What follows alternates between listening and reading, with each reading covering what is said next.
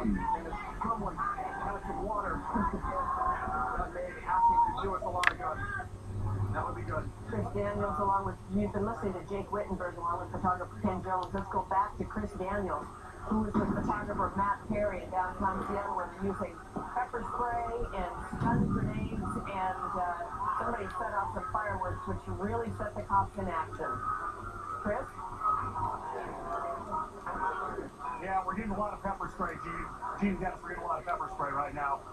I apologize for coughing on you on the air there, but you can see, looking back now westbound underneath the monorail. Westbound now under the monorail. Backup is arriving. The police push this crowd out of downtown and make sure there's no destructive behavior.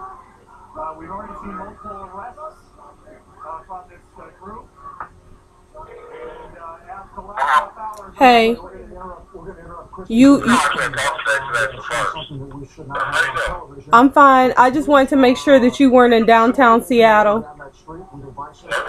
All right, thank you. That's my smart, beautiful son.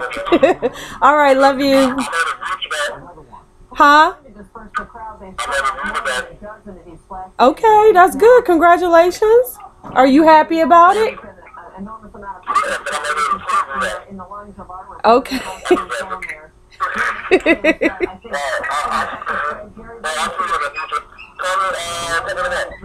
Okay. Okay, love you. Bye.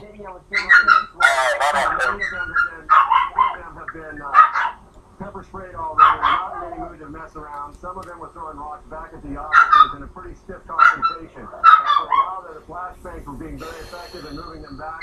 For some reason, the police stopped using them for a minute. They started using them again. But a lot of the crowd that was moving down Olive is now coming this way. And we've seen a lot of people, a lot of innocent people.